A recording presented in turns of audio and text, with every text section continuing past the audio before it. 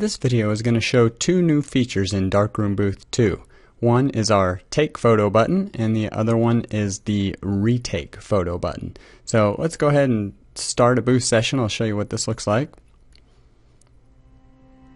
And we basically just click the button to begin. Welcome! We're going to take 4 And what you'll notice is after we take a photo, you'll see a retake button if you want to retake that photo. 2, 1.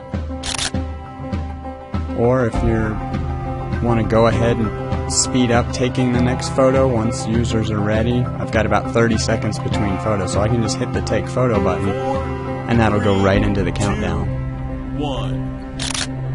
If they decided they want to retake the last photo, they can just click on this button. And again, it's going to wait for a little while, just the way I have the timing set up. You can change that. When I'm ready, I can hit this and it'll go right into the countdown. 4, 3, 2, 1. And of course, if they want to start over, I can put a start over button right there and it takes them right back. So let's take a quick look at how we set this up. So we go to our screens, we go to edit. I want to turn this to make it a little more manageable, and we'll show after the photo's taken.